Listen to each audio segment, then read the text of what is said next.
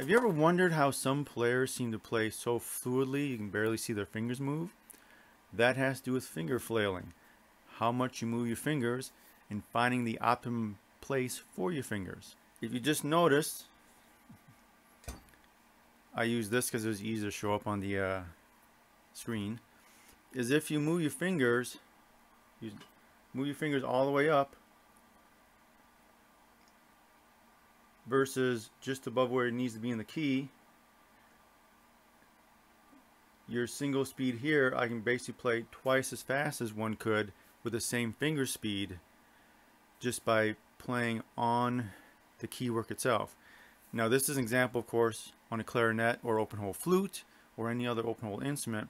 You can't put your finger on top of the rings because you're going to muffle the sound. But you can find the optimal location for that. The reason I'm using this is it's easier to show. If you move your fingers up high and bring them down to play, you're moving them really twice the distance as you would if you were putting them in the optimal location. If I do this, same finger speed as this.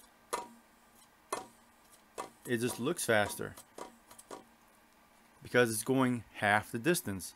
So you can actually play twice as faster by learning to play with your fingers where they need to be in the optimal location. When I first started taking saxophone lessons, my teacher said she would sometimes have to tape people's fingers to the top of the keys to keep them from lifting them so high.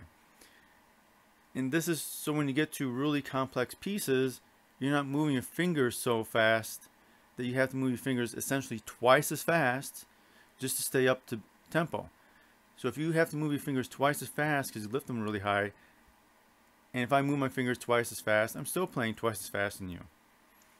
So we have to learn to minimize the energy and the movement of the fingers and finding the optimal location.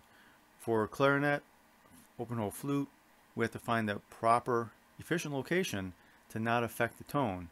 And we're going to review that right now with the clarinet. So what you need to do when you do this is listen tonally and determine how your sound changes, the pitch changes as you move your finger closer to the tone hole. Now I'm going to be using the CG key. I'm going to be playing basically C below the staff, and we can easily hear the pitch change when my finger gets too close. You can do that for every key that you have on here, and they're really fairly consistent once you get used to it. So let's get right to it. Now with it open, we're going to slowly close the finger down.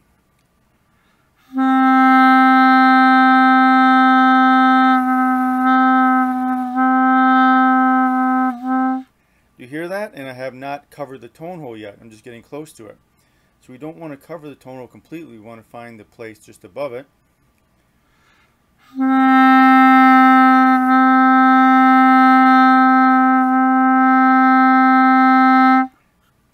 Right there is the most optimal place for that particular key. And we can do that up the ring keys too, right now.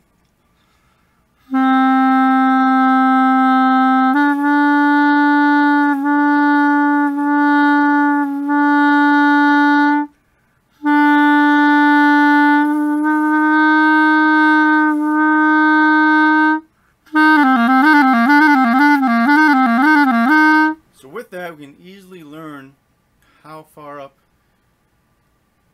from the key we have to lift our fingers. And you want to do that for every open tone hole you have. And then practice in front of the mirror. Ask someone else to take a look at how you're playing. Because more often than that, when I used to give lessons, students would always say, "Oh, I don't do that." It's like, well, I wouldn't be mentioning it to you if you didn't, you know. And back then we didn't have video cameras like you do now just with the cell phone, where you can play in front of a mirror. But you have to be critical of your playing. Don't just assume you don't do it. Anyways, that's a tip about playing clarinet and flailing fingers, because if you go and lift your fingers all the way up, you have to move them twice as fast as someone else who doesn't do that. And when you get to pieces that are really, really fast, that extra finger movement, your fingers are going to get more tired than someone else who just fluidly does it and just moves their fingers quite easily. Anyways, I hope that helped. Don't forget to give a thumbs up, like, share, and subscribe, and we'll see you next time.